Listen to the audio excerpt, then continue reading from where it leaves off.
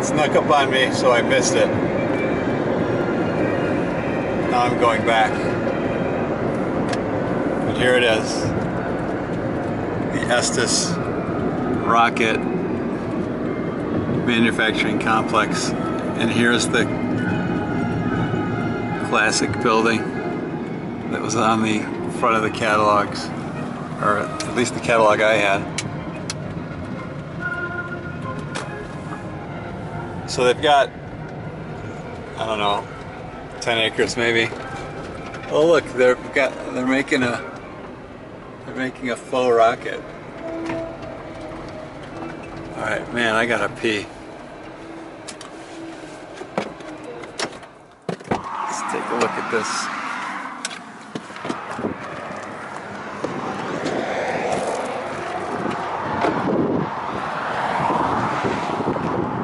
So this is under construction apparently. That's pretty cool. So you got the launch stick and a rocket on it. What I don't see is a wire and a little igniter console and a kid. Those are the missing ingredients. Nice rock work. All right, time for some stills.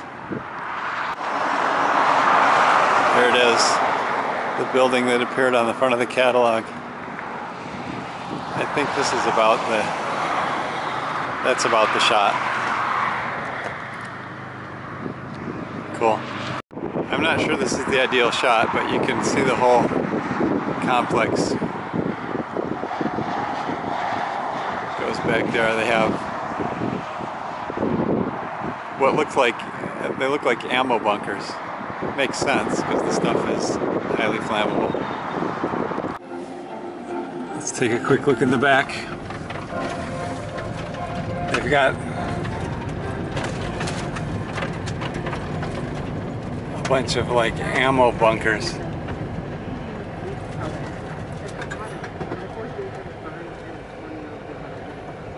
Over there.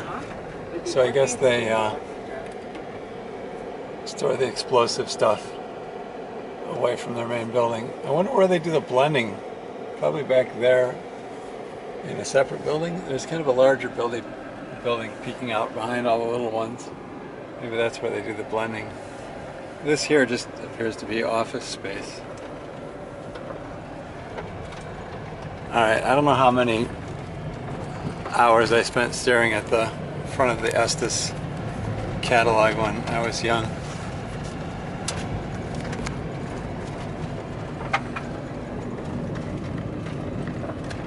But now I've been there.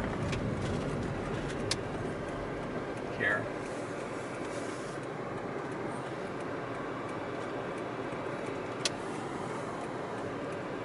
Come on, cars. I'm trying to get a shot of the front as I depart. There we go.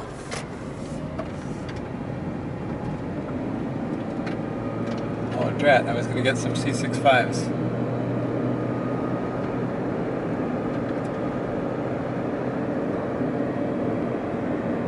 Oh, that's a much better angle in the rear. Okay.